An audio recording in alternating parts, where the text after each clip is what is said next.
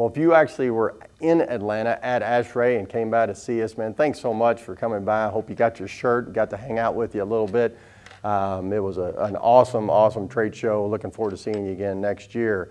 Now, red, blue, which one do you pick for you?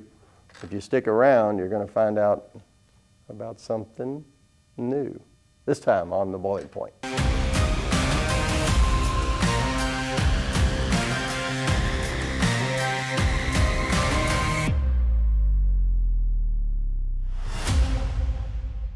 Welcome to The Boiling Point. I'm Richie Ware, and this is Gerald Blaine.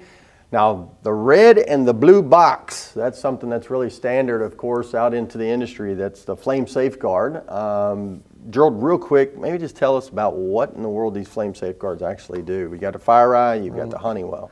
Well, these are the BMS system, the burner management. This is where all the safeties get checked out.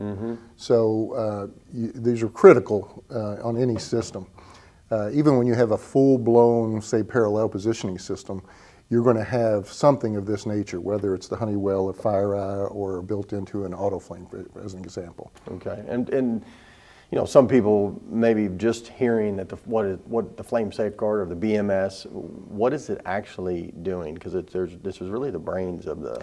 Yeah, it's making sure that things get purged properly, that there's flame detection. To make sure no one pumping gas into the boiler and there's no flame there present, so that we can avoid explosions and things of that nature. Okay. Okay, so you know, as we're continuing to go into more and more technology, there's actually a product that has really kind of come out. AUTOFLAME's not new, but maybe talk a little bit about the AUTOFLAME Flame Safeguard. Yeah, what we've done is the Mini 8 design has a feature now where it can just be a flame safeguard. Okay. Sometimes other products have been more difficult to get. AUTOFLAME had it available. The BMS was always in there. So they just opted out all the other parameters and said you can use it purely as a flame safeguard. So literally, they've got you know, a Honeywell on there. This can come in and replace it. Yep. Okay. And or say a FireEye or anything that was serving as the BMS. You can use this just for that feature. And what are the advantages, I guess, when you do that? Because obviously it's going to do exactly what this does. Right. But then why would we want to even do that? Well, the advantage that you could have is, say, if you had, being that this is on the Mini 8 platform, you could, at some point on, say, a 300 horse and below, the smaller type systems, you could convert this over by getting an unlock code and then getting servos and the additional hardware, and you could operate it as a parallel positioning system. So you have a linkage system, basically, and then all of a sudden you're going to servo motors. Right. And having those servo motors, tighter control, more efficiency. Definitely some added fuel savings and so forth. Okay. Now, you mentioned something at 300 horsepower.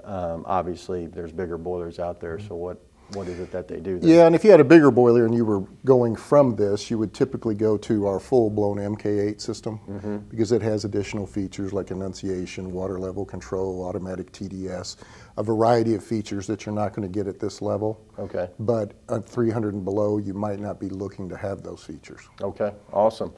All right, well, so you got some technology that obviously is out there with the Honeywell, the FireEyes, you know, that are out there, but AUTOFLAME has now got their control that then could potentially get you some more control out there. But stick around. Right now, you're actually going to hear from AUTOFLAME, and they're actually going to go through all of the features about the AUTOFLAME Flame Safeguard.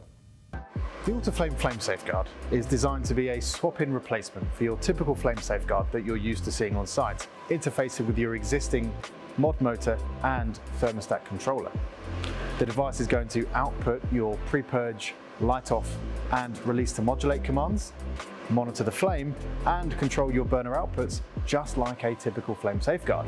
However, as is the AUTOFLAME way, we've also encompassed many additional features into the AUTOFLAME Flame Safeguard, such as password protection, customizable safety times, downloadable data, valve proving, and many more. Now, the AUTOFLAME Flame Safeguard carries the same hardware and approvals associated with the Mini Mark 8mm. So when your customer is ready, they simply need to software unlock the Flame Safeguard to enable the full range of features that you get with the Minimark 8mm.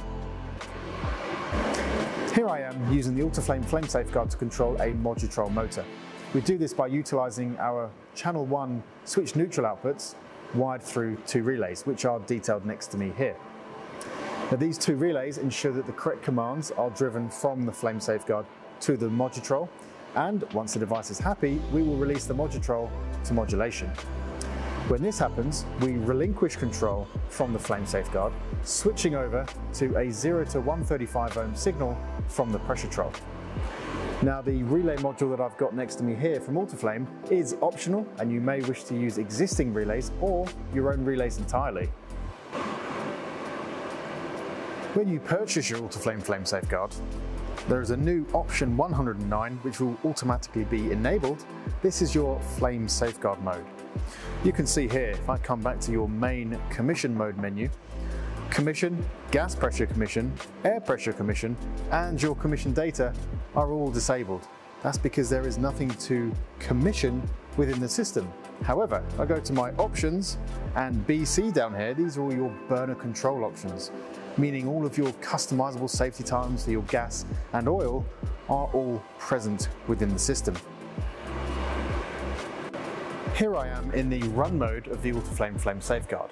Now this screen will be pretty familiar to you, however this is now the only screen that the customer is going to be looking at. However, we do have a few options down here, so we can access our options and parameters, however only in read-only mode. We can view our run times, defining when the burner switches on and when it shuts down.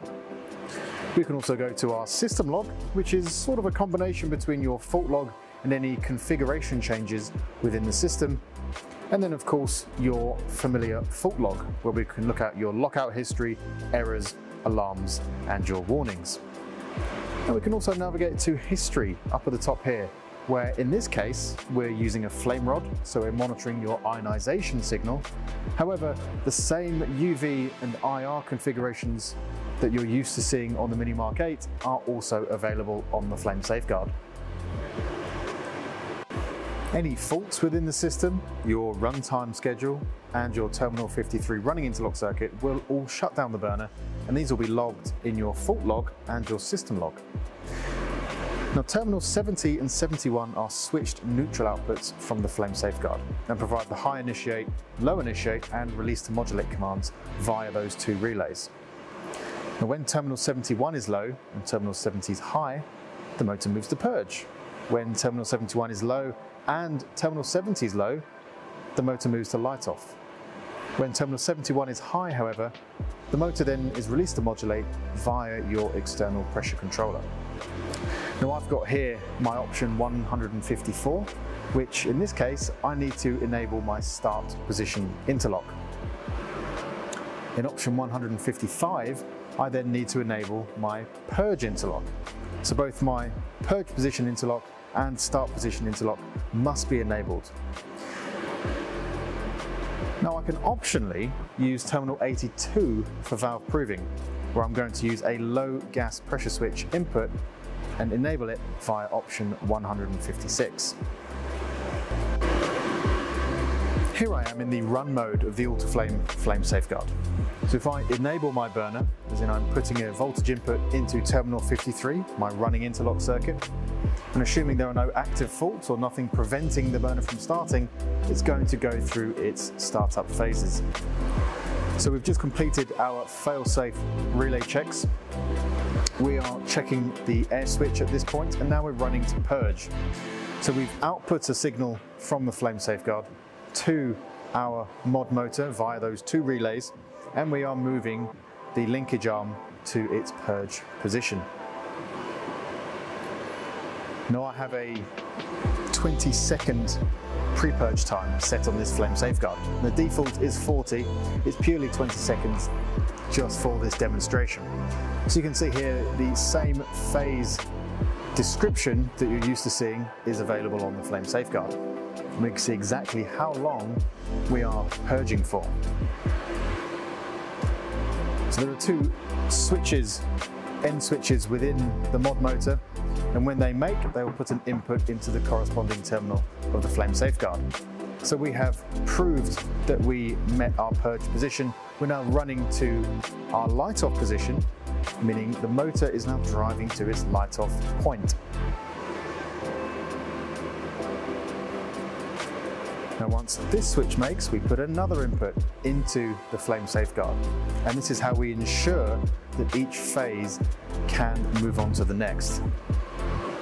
So there we go, the end switch was made. We're now moving to ignition and pilot.